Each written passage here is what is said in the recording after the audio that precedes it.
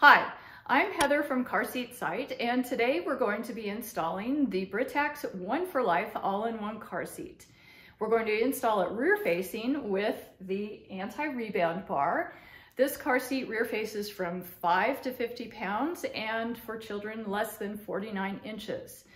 There are several things we need to be concerned about as we install it rear facing.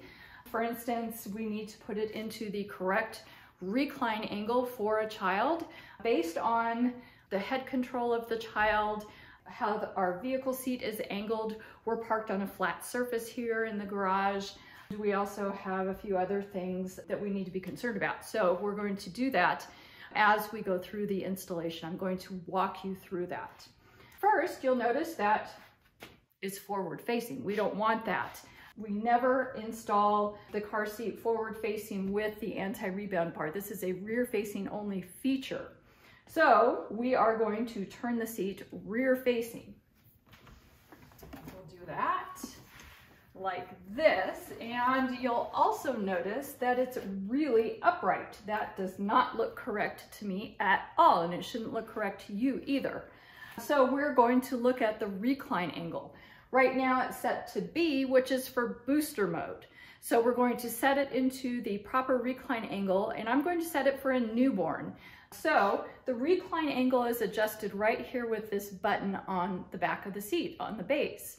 Now, we don't need to reach around to the other side. There's a button on each side. We just choose the button that's closest to us. It's just on the one side. So we just press this and help it into the proper recline. And I know for my vehicle, it needs to be on the most reclined in order to get it to where we want it to be. And this is our recline indicator window. And so we want it to be on the blue for the most reclined. And so the blue is for children who don't have any head control. So that would be for newborns or babies who haven't quite done all their tummy time. Make sure that it's in the blue. The green zone, which is kind of a hashed area right there, the green zone is for kids who have more head control. So those are for older kids who can be more upright. So in my car, we want it to be right here in the blue, and we are, let's see, right on the edge. So I'm going to move it a little bit closer to my vehicle seat bite, which is, it's basically the crack in the seat. The bite is the crack of the seat. So that'll get it a little bit more reclined. And that's where we want it to be. Now, the base of the car seat needs to be flat on the vehicle seat. We don't want the base to lift up off of the vehicle seat at all. It needs to be flat. If it lifts off of the vehicle seat, that's no good. It's not a good installation. So we need this to be nice and flat. So need that. Now, another thing you're probably looking at right now is this anti-rebound bar. Let me get my seatbelt out of the way so you can see it. The anti-rebound bar really is only making contact right here where it angles up. So it's not really making any contact right here. I have checked with Britax. I have some contacts there, and they say it's okay. So they've checked with their engineers. They say it's okay. Not a problem. So the anti-rebound bar, remember, is rebound is when the car seat comes up and goes this way. So this is the motion it's making. And you can see I can't even make the motion with the car seat. So the anti-rebound bar is doing its job as I try to lift the head of the car seat and move it that way. So we'll put it into position, get it back where I want it to be, and everything looks okay. There we go. Now, we need to get this installed. Which method are we going to use? Are we going to use the seatbelt, or are we going to use latch? The ClickTight panel is designed to be installed with the seatbelt. We don't want to use latch with the ClickTight panel. And the reason is it's easier to install with the seatbelt. If we use latch, what happens is we get it installed and we pull the latch belt tight, and then maybe it's too tight. So then we have to loosen the latch up, and then maybe it's too loose. And then we have to tighten it up again, and then maybe it's too tight again. Well, with the seatbelt, it's just easier to just let a little bit out and close the panel again. it's super easy with the seatbelt. So that's why the recommended method is to install with the seatbelt. So that's what we're going to do. So we're going to open up our ClickTight panel, run the seatbelt through, close the ClickTight panel, and it's done. It literally takes less than a minute. I've timed myself, super easy. So we're going to open the ClickTight panel. To open the ClickTight panel, which is right here, we're going to lift this seat pad right here. The seat pad is usually held down with these elastics, so we just lift that up. And the ClickTight panel is, to open it, is just 2 red buttons. You squeeze them together and then lift it up. Now you'll notice it's not lifting very far, so we can't have access to our rear-facing belt path. The rear-facing belt path is right here. So what's the deal? The deal is all of this padding right here and the head wings.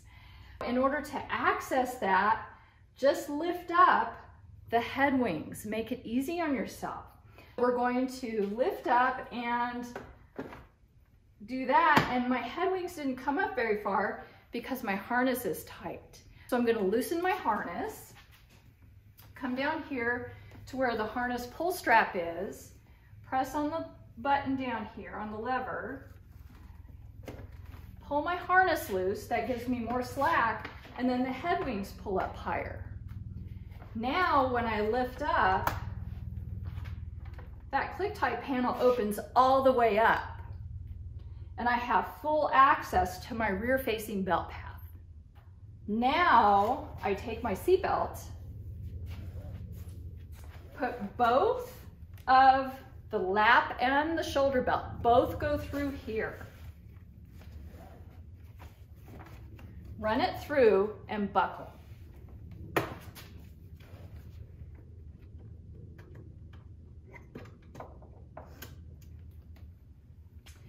All you have to do now is just take the slack out.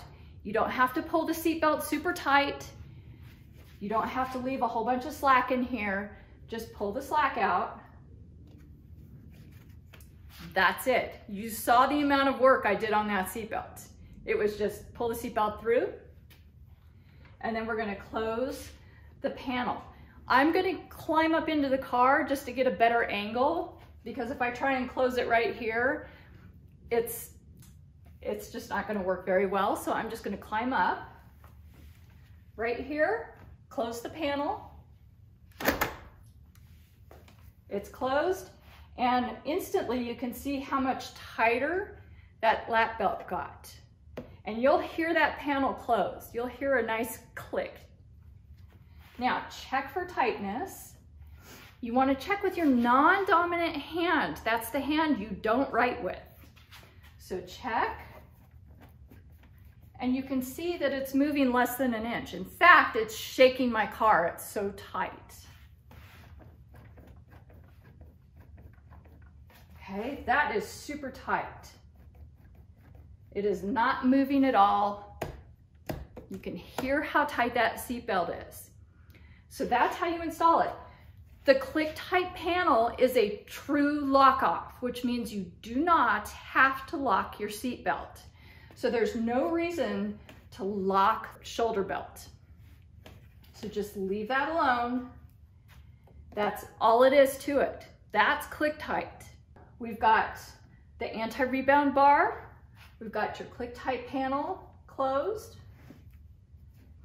Now the next thing to do is to put the headrest back down.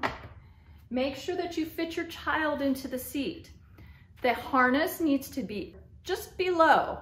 So make sure that you fit that harness to your child's shoulders. Also, make sure that you can't take a pinch of the harness. If you can take a pinch of the harness above the chest clip, it's too loose. So you want to make sure you snug up that harness each and every ride. If it's loose at any of your rides that you go in the car, it's too loose and your child could be ejected in a crash. So make sure you always snug up that harness. So just give that harness a nice little tug. And that's it. That's how you install it. Now to uninstall the seat, to take it back out, there's a method to that too. Because there's so much tension on this seat belt, we need to remove that tension before we open the ClickTight panel. Number one, unbuckle the seat belt first, then open the ClickTight panel. Then you can open the ClickTight panel. Then you can remove the car seat.